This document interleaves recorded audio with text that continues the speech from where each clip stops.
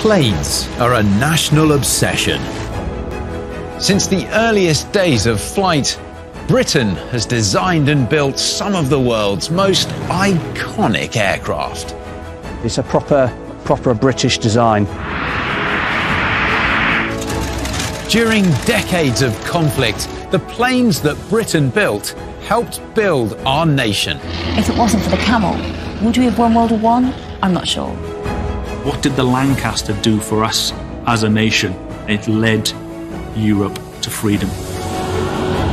These planes made heroes of the pilots who flew them. And, you know, this is a place where we really should pay respect. And in this series, we'll be revealing how British-built planes revolutionised aerial combat. Having forward-facing machine guns, having the technology, gives you the edge. Plus, we'll meet the people determined to keep these icons of aviation in the air and preserve them for generations to come. This time, the story of the world-famous Spitfire. It's become the plane, really, that stood for World War II. The plane that fought the Battle of Britain and helped save the nation from Nazi invasion. Never in the field of human conflict was so much owed by so many to so few. Perhaps the greatest piece of engineering in British history. The Spitfire was a weapon, a beautiful weapon and an iconic one. In my opinion, the finest aircraft ever built. And for those that flew her, the perfect flying machine. You didn't so much get into a Spitfire and fly it, you strapped a Spitfire on and you flew with the Spitfire. It's the plane that changed the course of history and still reigns supreme. We all go weak at the knees when we see the Spitfire overhead, and you probably want to burst into tears when you see them.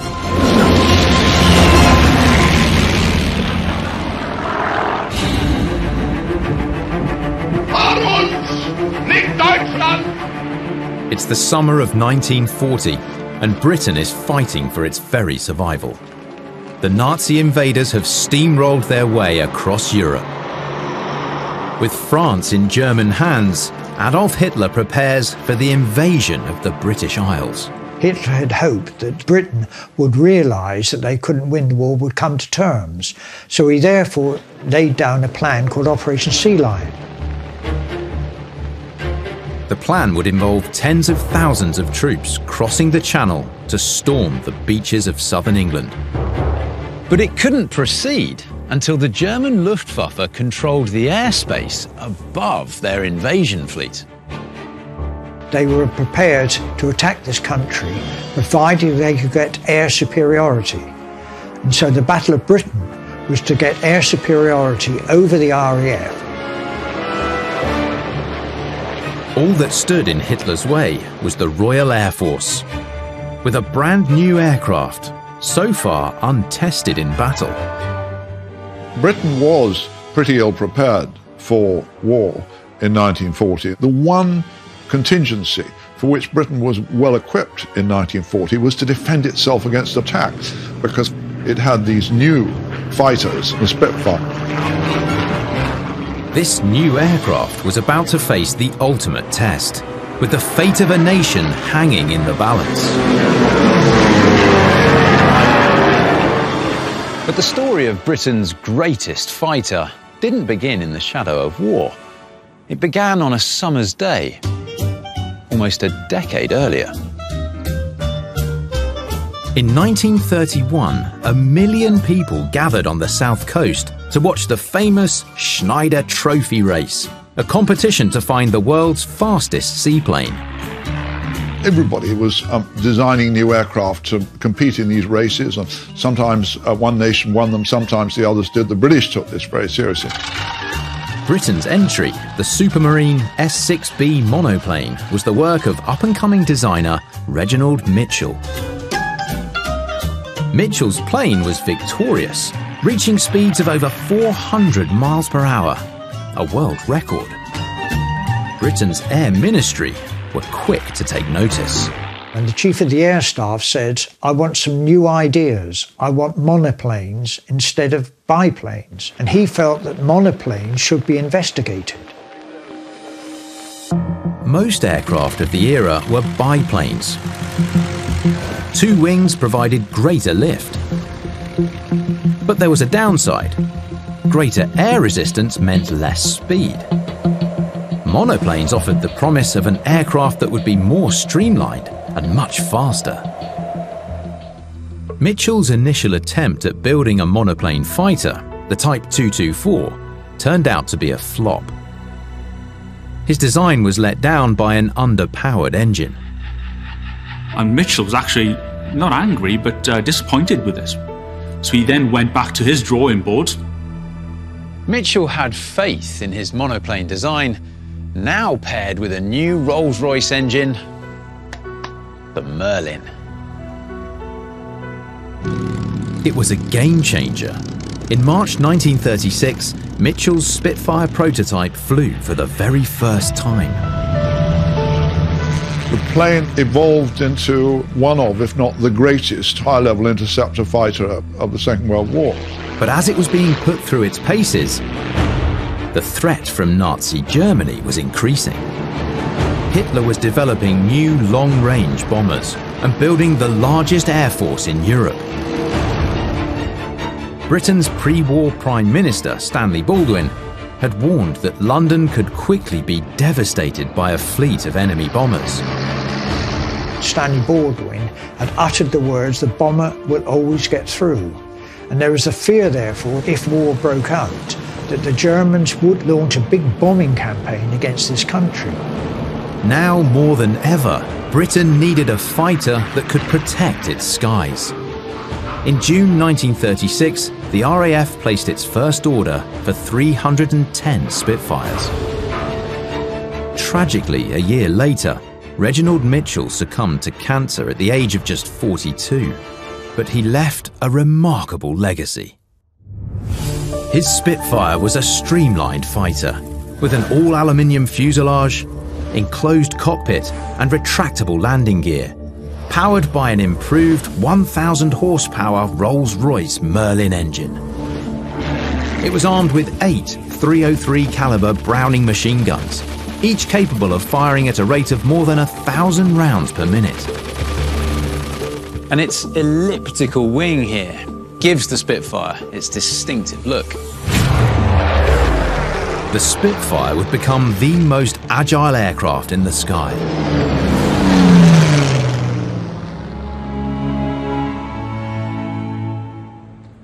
The Spitfire was described by those who flew it as a perfect flying machine.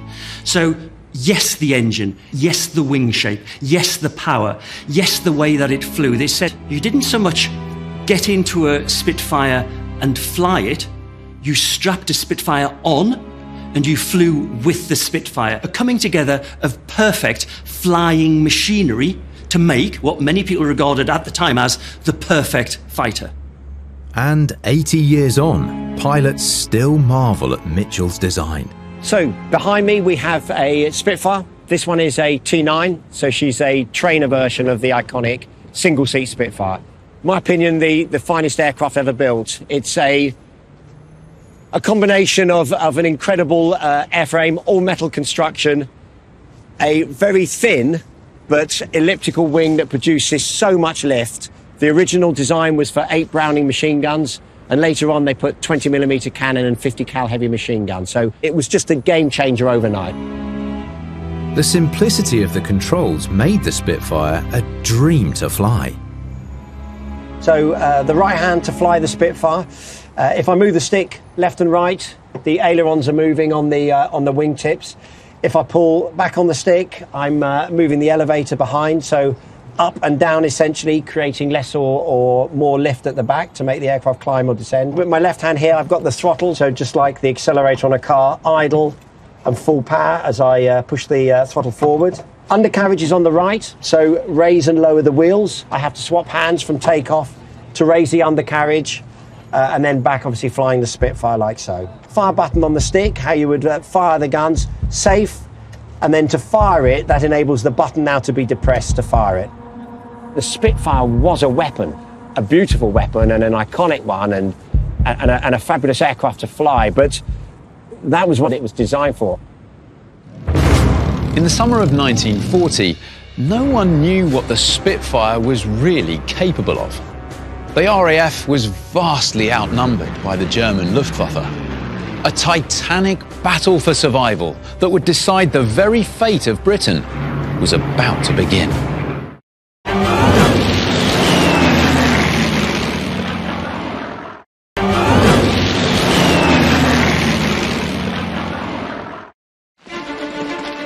In the summer of 1940, Britain seemed on the brink of defeat. Nazi Germany had crushed resistance on the continent of Europe. Now only the RAF and its new wonder weapon, the Spitfire, stood between Hitler and total domination. The Battle of Britain is about to begin. Hitler knows that he will have to break us in this island or lose the war. But if the British Empire and its commonwealths last for 1,000 years, men will still say, this was their finest hour. Britain's on the back foot. The RAF stands alone. The Battle of Britain was about to commence. The outcome would change the course of history, and the Spitfire would play a crucial role. In July 1940, the Luftwaffe began their offensive by attacking British ships in the English Channel. The Germans' plan was to draw out the Spitfire squadrons and test them against their most advanced fighter plane, the Messerschmitt 109. It was a formidable opponent, with a key advantage over the Spitfire. This had more powerful weaponry. This is the standard German fighter aircraft during the Battle of Britain, and in fact during the entire Second World War. This was a machine built to kill. Their main guns would have been right there in the wings. And they were machine cannons, which fired a larger bullet. And this bullet has an explosive charge. You can think of them as grenades, automatic grenade launchers. So each gun, there's two of them, would each fire 500 rounds per minute. A devastating firepower. So the armament of the Spitfire, 303 Browning machine guns fitted in the wings, the 8-gun fighter as it is known, and that is where the Messerschmitt was a superior aircraft in a lot of regard to the Spitfire. But what the Spitfire lacked in firepower, it made up for in speed and agility. Its elliptical wings slipped easily through the air, lowering the resistance pilots call drag. So the elliptical wing, it essentially tapers towards the wingtip, just reduces the drag. So as you've got the lift go being produced by the wing, that reduces as the wing tapers out. And it's a very efficient form of reducing drag whilst you're flying. The handling qualities are perfect, and the lift that it produces is amazing. Throughout July 1940, the Spitfire and the Messerschmitt went head-to-head over the coast of southern England. During the war, I was a young boy living in Portsmouth during the time of the Battle of Britain. We often saw the dogfights overhead. The elliptical wing of the Spitfire was very distinctive, and its movement, I can see it now, actually weaving above. It was almost, to us, a game. It wasn't, of course. One of the pilots who flew the Spitfire during World War II was Alan Scott. He credits its agility for helping him outfox the German Messerschmitt. The Messerschmitt could not outturn the Spitfire. The tighter it could do, we could go tighter. If you could fly the Spitfire properly, you didn't get shot down. But as capable as the Spitfire was, it wasn't fighting the Channel battles alone. It worked in tandem with another iconic British fighter, the Hawker Hurricane. It was almost a combination between the Spitfires and the Hurricanes. The Germans, when they came over, their bombers were protected by fighters above them. And so what the Spitfire basically did was to attack the fighters, whilst allowing the Hurricanes to account for the bombers. The Spitfire dealing with the escort was extremely important. RAF Fighter Command had another key advantage over the Luftwaffe. Their radars could detect the incoming planes.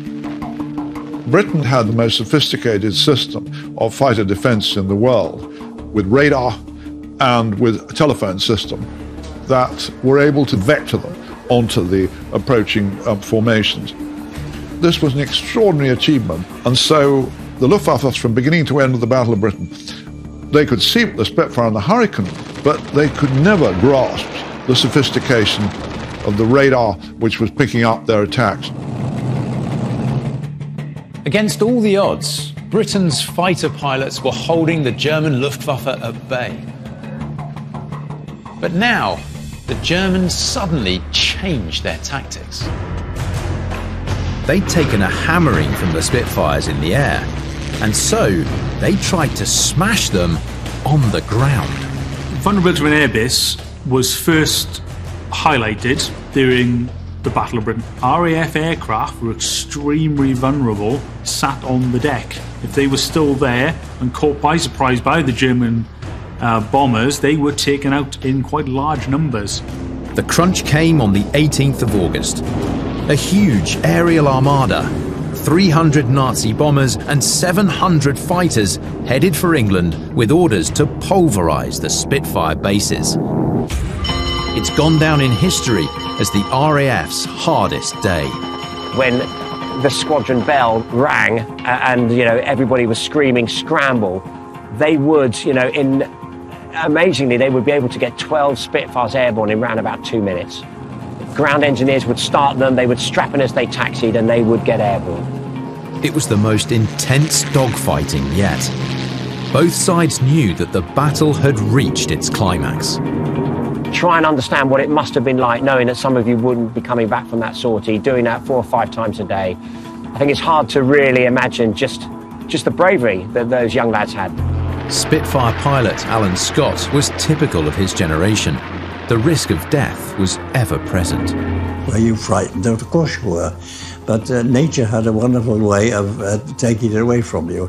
You've heard of the cold sweat. Well, the sweat used to trickle down almost into your mouth as you were doing. The cold sweat is fear, but because you're in the middle of a fight, you accept this cold sweat as just normal, and you don't really class it as fear, but that's what it was, actually. Yes, you were frightened, there's no doubt about it. In the skies overhead, young Spitfire pilots were losing their lives by the dozen.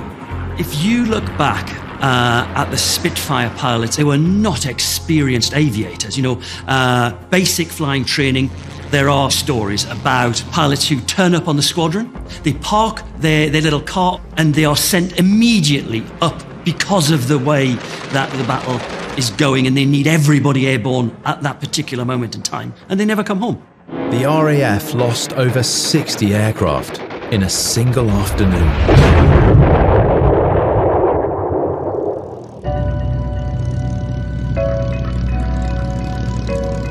But crucially, Britain was still fighting. And Hitler, losing patience, was about to make a catastrophic strategic error. He now decided that the quickest way to bring Britain to its knees would be a series of massive bomber raids on London. The RAF couldn't believe their luck, as pressure on the Spitfire bases was eased at the critical moment. The great principle about everything in the military is make up your mind what your objective is and stick to it. By moving on to attack London, which, as Churchill said, was like some prehistoric animal that could endure an enormous amount of punishment, the direction of the Luftwaffe was crazy. If he'd stuck to attacking the RAF's airfields of southeast England, he might have been successful. Soon, the RAF was ready to hit back. And on the 15th of September, British radar picked up hundreds of German planes headed for London. It was their biggest attack yet. Once again, Spitfires took to the air to take on the Luftwaffe. The British people had this extraordinary experience, something had never happened before in history, that here, one of the decisive battles of all time was fought over their heads and in their sight. With Britain's future at stake, the RAF began to extend its mastery over the German Luftwaffe. Looking out from their nice gardens, they're watching one of the great events of history taking place over their head, with empty cartridge cases tinkling down in their gardens and sometimes bailed-out pilots coming down around them. In a day of intense dogfights, the Spitfires and Hurricanes shot down 56 German planes. It would become known as the Battle of Britain Day, an overwhelming defeat of the Luftwaffe. Within days, Hitler aborted his plans to invade, and by the end of October, the battle was over.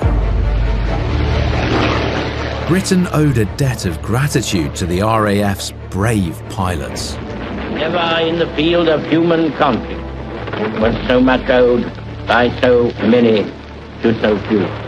Churchill was right. If it hadn't been for that small band of pilots in a Battle of Britain, we would not have survived, because the Germans would have dominated the skies and invaded this country. So the sheer bravery and commitment of those pilots is beyond praise. They were, not surprisingly, overwhelmed by the adulation that fell upon them, because they were fighting this battle among their own people who could see it all happening around them. They were these young men, young handsome men, risking their lives. Plucky little plane against the huge ballast of Nazi Germany. Little plane setting off against the enemy. And at the controls was this handsome young man risking everything. So really, every girl was in love with them, and I think I would have been too. They were glamorous, they were brave, they were strong, and, you know, they were up there fighting for freedom. Victory in the Battle of Britain had also secured the Spitfire's place in history. The Spitfire, of course, got all the attention.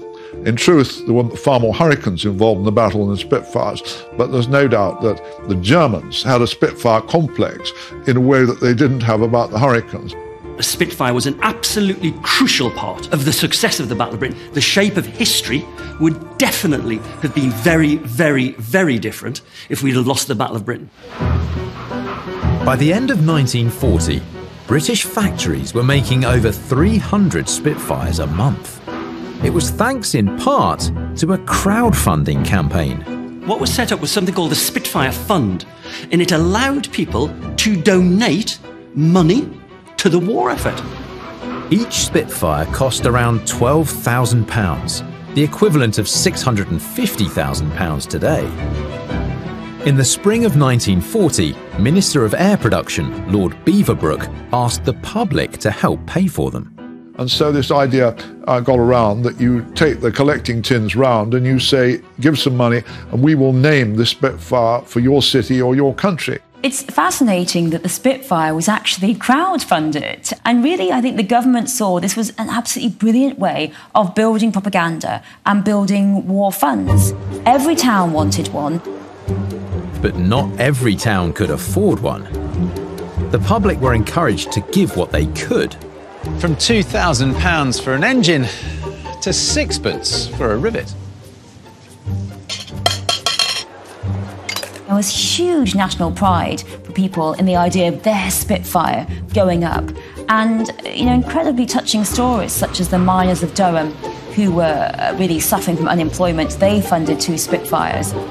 With the help of the public's donations, factories were busy round the clock to satisfy the demand from the RAF. The Spitfire Fund raised about £13 million from donations. £13 million during the war was probably equivalent to £650 million now. It was an astonishing success. The Spitfire had come to represent Britain's bulldog spirit. But soon it would be called upon in a new fight, just as deadly as the Battle of Britain.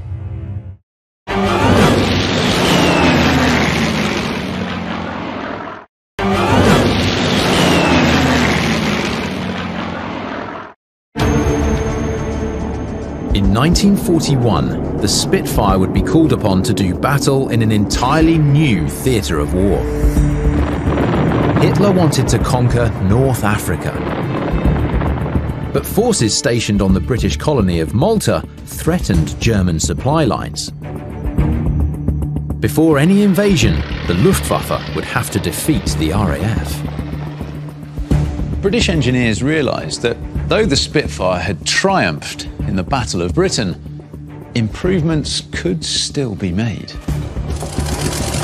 No one said, well, wow, the Spitfire's great, that's all we need, let's stick with that, we're bringing down the Germans super fast. A lot of efforts were made throughout the war to really transform it. During the early months of the Battle of Britain, the Spitfire was outgunned by the cannons of the German Messerschmitt. But later models were more powerful and more heavily armed. An updated Merlin engine provided more speed. The redesigned wings typically carried 4 machine guns and 2 20mm cannons, capable of firing shells with an explosive charge. Finally, the Spitfire was a match for the Messerschmitt.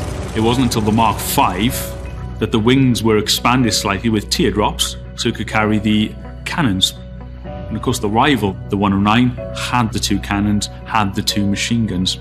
The Merlin engine, you stick that into the Mark V, that unique design, and you have one hell of a fighter. In the nick of time, the first of the new Spitfires reached the beleaguered island in March 1942.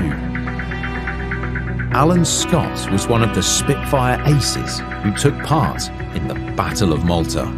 Malta was strategically important for both sides, and we have to keep the Med open, because without that open we were lost on the Far East. So it was a very important target for the Axis to attack. They wanted to get rid of us. Hitler was determined to bomb Malta into submission. The island was under siege. Just as they were during the Battle of Britain, the Spitfire squadrons were outnumbered.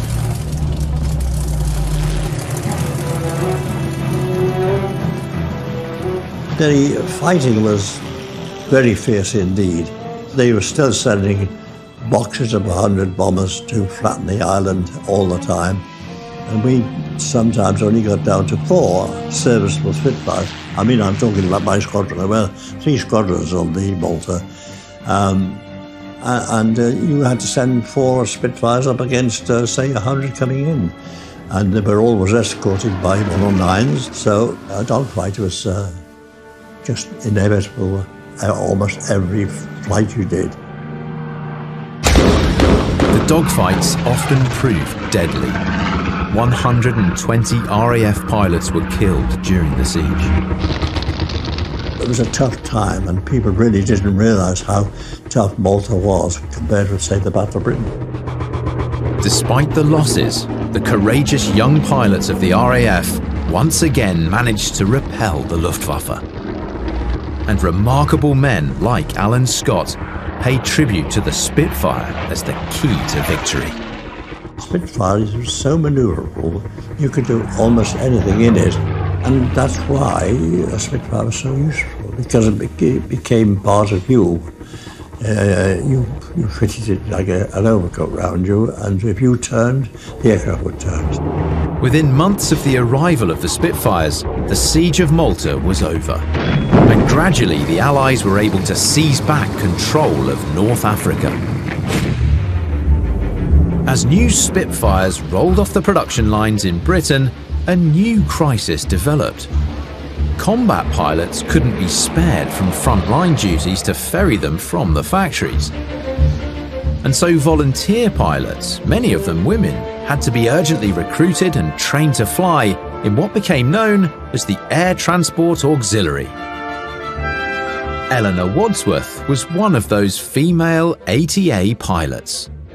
ATA did the job because they liked the flying, they liked the life, and they felt they were doing something worthwhile for the war effort. Eleanor joined up in 1941.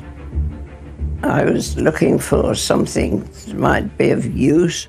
An elderly friend of my mother's suggested that I might get in touch with them, which I did. When Eleanor joined the ATA, women weren't allowed to fly fighters. But as aircraft production ramped up to meet demand, women were finally allowed to fly Spitfires. Eleanor seized the opportunity with both hands. A notice went up on the notice board to say that that's what they were doing. And if you were interested, sign on, which is what I did. told my mother that I was thinking of learning to fly, and she said, well, she said, if they think you're safe to deliver those expensive aircraft, then go ahead. I was based near Leicester, picking up the Spitfires from Castle Bromwich and take them from there to maintenance units where they were gunned up. But back in 1941, the idea of women playing such an active part in the war wasn't universally accepted. There was a lot of resistance to women flying planes, from factory to frontline, or even just between air bases. People thought it was unnatural, it was disgraceful, and they thought it was too dangerous. Really, that was a man's job. But the women of the ATA confounded their skeptics. They proved more than capable of getting aircraft to where they were needed. Eleanor learned to overcome one of the toughest challenges for a Spitfire pilot. The long nose of the aircraft makes visibility a major problem. When you were approaching to land, until you got on the ground, you couldn't really, well, you could see the side of the runway, but you couldn't see the middle of the runway. The women absolutely proved themselves. They were fast, they were successful, they were efficient, and the Royal Air Force really came to rely on them as absolutely essential to keeping these planes in the sky. Our admiration for the women of the ATA who flew the Spitfire, it really knows no bounds. And Britain's most famous fighter held a special place in Eleanor's heart. When you look at a Spitfire, it's a beautiful design. Aesthetically, it's beautiful. And when you look at them today, they don't look out of date. They're just a beautiful, if you like, a sculpture. The Spitfire wasn't just elegant, it was supremely effective. How can you not say iconic about the Spitfire? This thing of stupendous beauty. Most weapons of war are not beautiful. The Spitfire is fantastically beautiful aircraft. It also achieved a special status. Not only was it lovely, but it became one of the saviors of Britain. Throughout the war, the Spitfire underwent a continuous program of improvement to increase its range, speed, and weaponry. It is the only airplane that was made before, during, and after World War II. By the closing years of the war, it was 100 miles per hour faster, it could climb faster, so it was actually a much more effective airplane near the end of the war than it had been from the beginning of the war. It was an incredible flying machine. It really couldn't be bettered. They were variants of the Spitfire for very good reason, because the Spitfire was such a solid platform to work on. It played a huge role in turning the tide of the war in the Allies' favour. They were very useful, very successful. They weren't just used in blitz, they weren't just used in bomber campaigns. They were really effectively used throughout the whole of World War II. In May 1945, Germany surrendered. The war in Europe was over. The Spitfire had played a crucial role preventing a Nazi invasion. In total, more than 20,000 were built. In the years after the war, most were sent for scrap. The British had too many Spitfires, but you'd have to be incredibly grateful that we did have the Spitfires for that one job for which they were perfect. But 7 decades on, an extraordinary effort is now underway as the son of a wartime Spitfire pilot hopes to put his dad's plane back into the air. Oh wow, that's just fantastic. I can't tell you how excited this makes me. It's fantastic.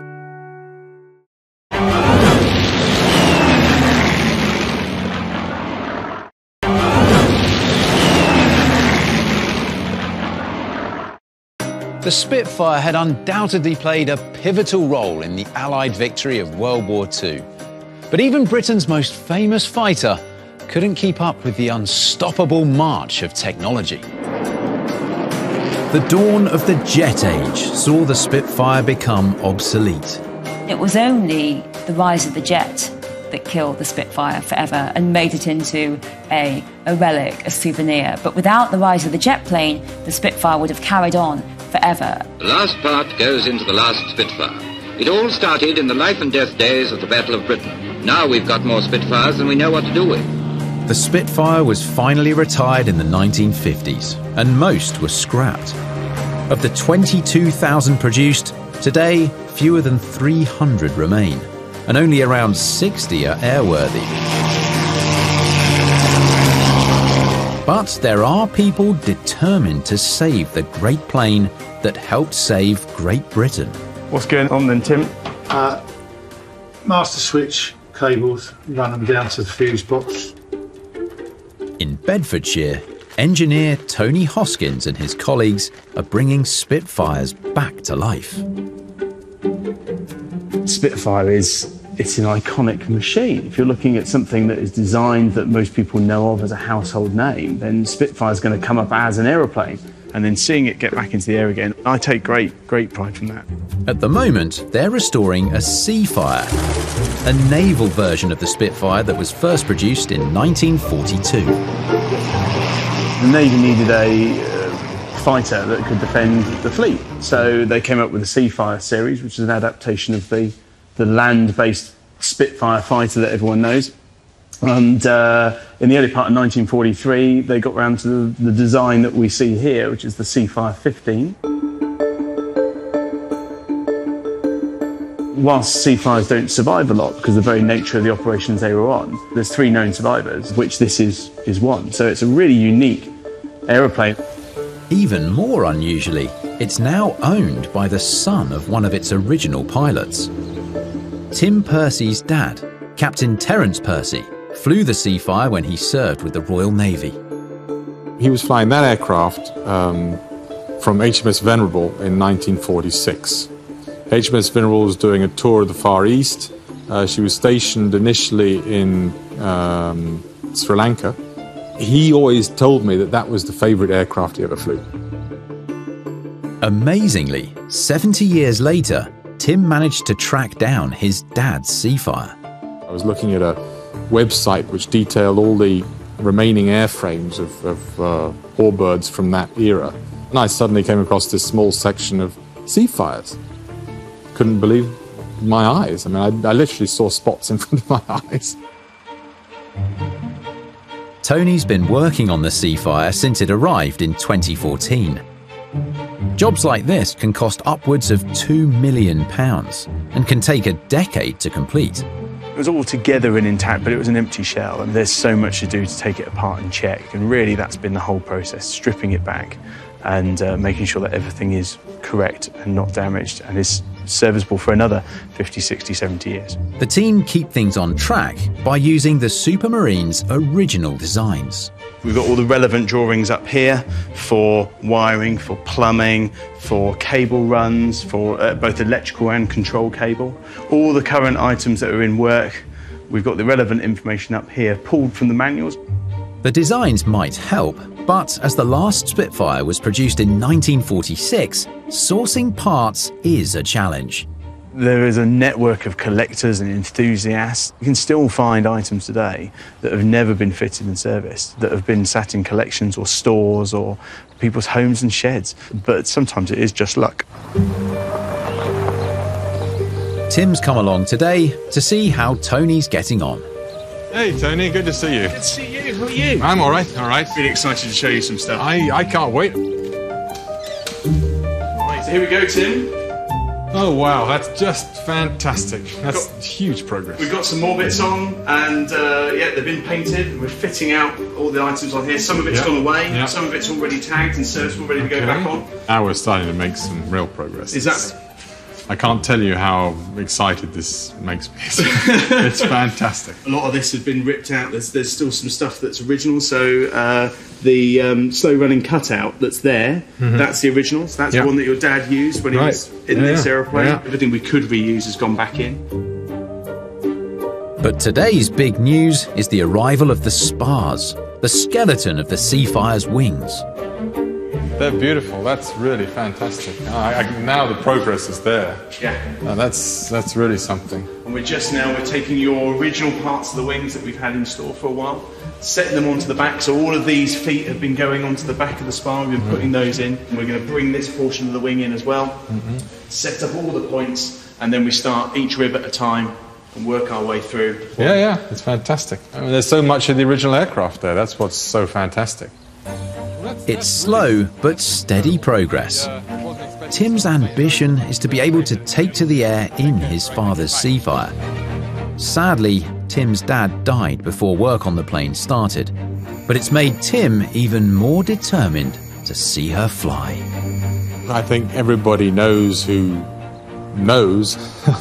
what an extraordinary aircraft the Spitfire is.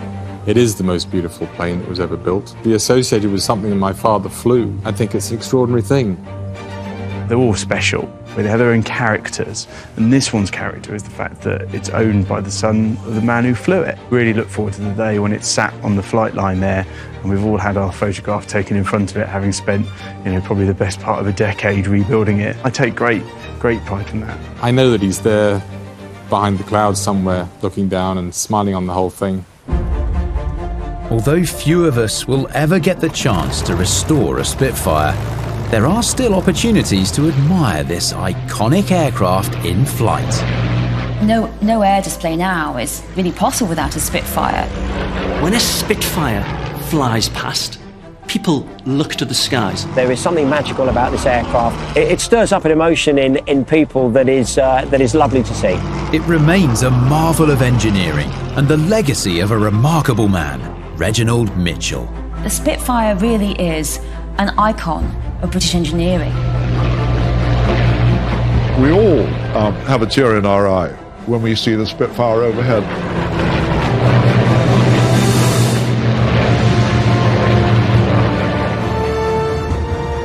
The Spitfire puts its stamp on British history like no other machine before or since. British engineers may well say it represents their finest hour. What you can say is what the veterans themselves would say. They talk about an almost perfect fighter. I flew it when I was 96 and did some steep turns, did a roll, and just to make sure that I could still fly it. It's like riding a bicycle. It's a wonderful aircraft. The Spitfire always will be our most beloved plane. The Spitfire is a fine example of what we can do, what we are capable of as a nation.